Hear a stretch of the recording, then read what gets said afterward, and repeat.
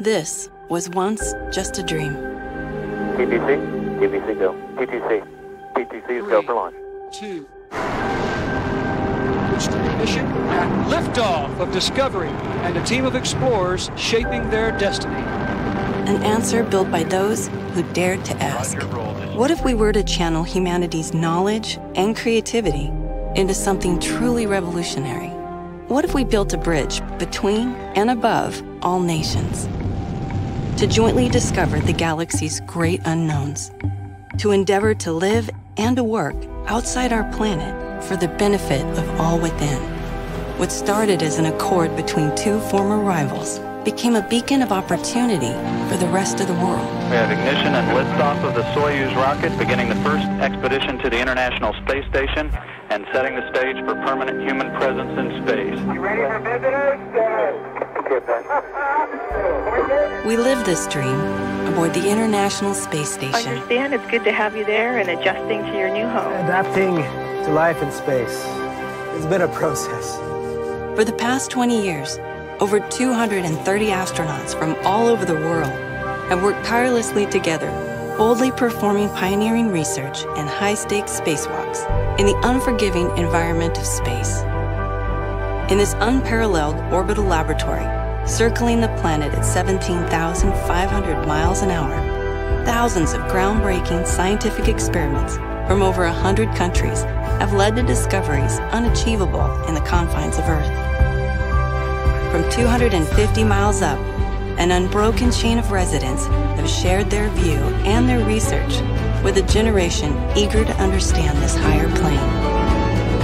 The space station is a symbol of humanity at its best, a shining example of international peace and collaboration in action. 3, 2, 1. Endeavour, this is Houston. You've completed a historic ride to the ISS and have opened up a new chapter in human space exploration. And as we turn our gaze outward still, this International Space Station is a living testament of our collective strength and perseverance, where our human curiosity prepares for the audacious efforts ahead. We continue to bridge the distances between us and prove just how much more is possible when we dream together.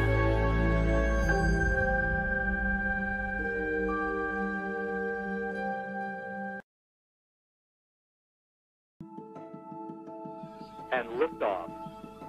Liftoff of the Proton rocket and the Zarya control module. The International Space Station is underway. We have booster ignition and liftoff of the Space Shuttle Endeavour with the first American element of the International Space Station uniting our efforts in space to achieve our common goals.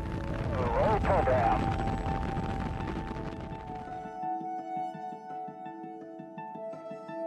The first two pieces, the Zarya module launching from Kazakhstan and the node Unity from the United States, the first time those pieces ever touched each other was 250 miles above the Earth, traveling 17,500 miles an hour. They fit together perfectly, and the electrical signals across the interface was perfect, and yet that was the first time they had ever seen each other.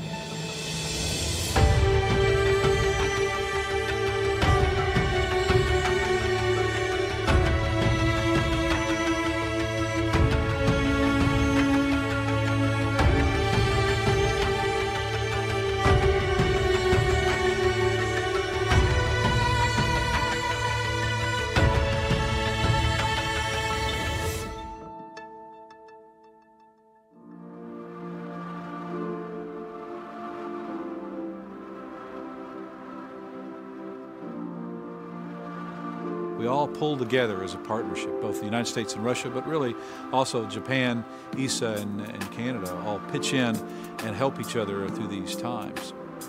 Thank you to our ground support teams. And we really respect your professionalism. 2, 1.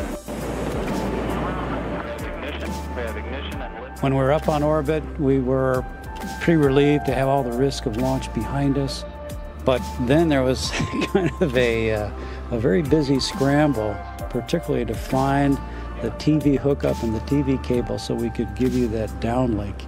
We were really close to the wire, getting that all rigged and happy, and we almost missed it. Go ahead.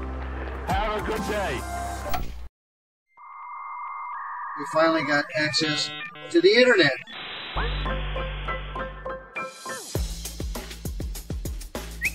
We're really happy with it because it helps us feel like we're a little bit more in touch with the world below us.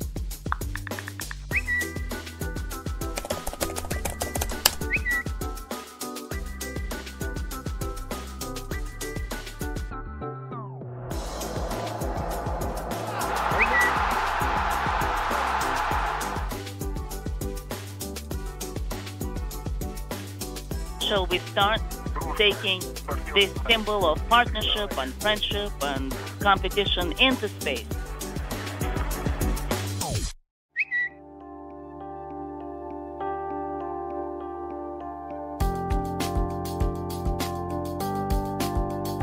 People who explore, people who venture into the frontier will want to share the experience. It's an amazing experience. We have the internet and we can get the story out to more people.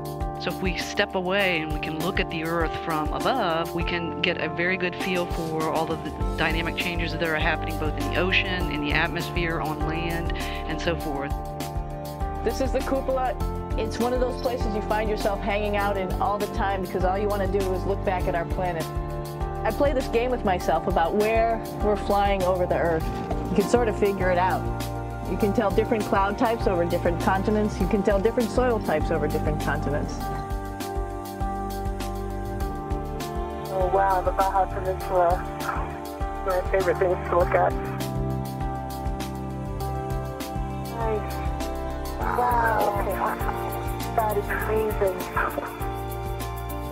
I've definitely drawn encouragement from mentors, and so recognizing that we may be offering that for future space explorers was definitely a privilege and an honor.